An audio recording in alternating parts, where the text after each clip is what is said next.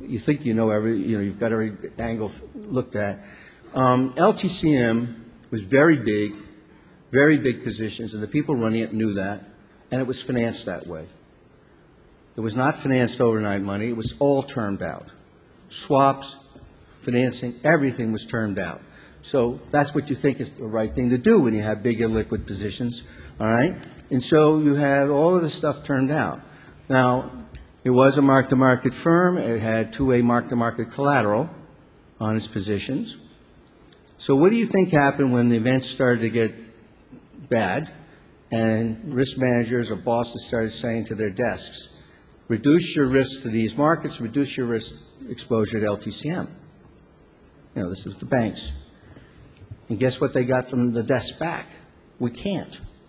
Why? Because we're termed out. We did deals to term things out because that was the prudent thing to do if you have an illiquid position. So the dynamic that I didn't take account of was, and this is, please don't hear this as saying anyone's trying to do us in. What's the thing that the person who's on the desk is going to do then if they can't get out? They're going to try to get as much cushion as they can on their risk. So how do they get that? They mark the positions in their favor. Not to try to make money, because it's just marking for collateral. It's not like you're buying and selling it. So it's not about making profits. It's about getting as big a cushion as possible, the most collateral you can. And you can do that by always marking the position in your favor. I can tell you every single case, every single position in September, that happened every day. And again, I don't say that as poor us or bad things or anything. I'm saying that's a natural reaction. What I hadn't anticipated, of course, there's a feedback. That means the NAV goes down on a mark-to-market basis, and you can see where that goes. So one thing I know it's specialized, but it's more in the spirit of saying, we had people there who had 15 years of market experience of the same size globally.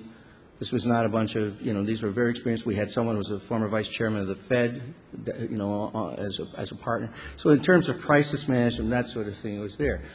But I guess what I've learned, there's always things to learn. And, I mentioned this thing on marking because I never would have thought of that. But as it turned out, that created a correlated, just personally for LTCM, nobody else, a correlated set of events that had a feedback to NAV that I confess I never would have thought about. So that may sound rather specialized, but it's more a story, because otherwise we'd be here for hours and, you've got much better things to do with the day.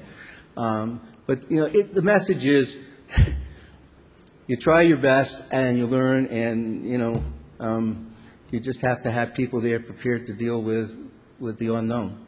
And analysis can only go so far.